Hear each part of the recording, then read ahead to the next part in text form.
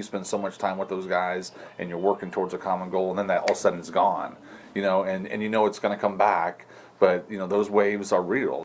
High school coaches are faced with a fast-paced and sometimes highly stressful schedule during their respective seasons, and their mental health can be impacted. But for some, their mental health takes the biggest hit during the off-season. Once the season ends, a routine is broken, and for some coaches, that can be a difficult adjustment. The abruptness of your season ending is always something, because you're, expecting, all right, Sunday I've got to get ready for this next game. There's just, you don't have nothing to do. However, it isn't being away from the game so much that affects their mental health, but instead it is being away from their student athletes. Coaches provide guidance for their athletes and help some stay out of trouble and find success in the classroom.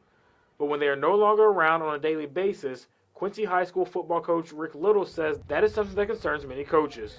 The fear, or just sometimes the worry that it's getting away from you, it can be, as a coach, can be a very daunting challenge mentally. Bowling Green football coach Joe Chin says one thing that can help alleviate those concerns is continuing to show support to those athletes even after the season.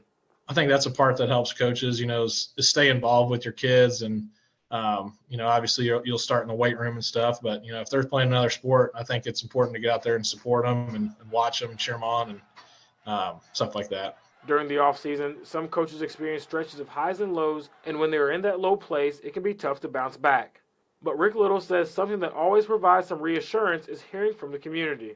You talk about the mental health part of it, when you're in those low valleys and it's a February day and you hear somebody, it does help. It does help kind of spark that, not so much interest, but that level of what I do matters, and what I do, matters to the community with these young people.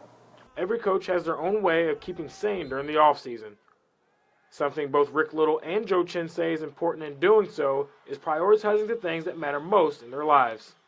When the offseason comes, for me, what I find is I'm always have a lot of energy, so I have to find a way to be productive. And so a lot of times it's investing in my family, in my kids, with their activities and supporting them. Your sport and your job's obviously really important, but those things are going to end at some point.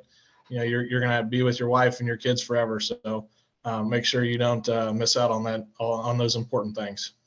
Reporting for KHQA News, Zach Richardson.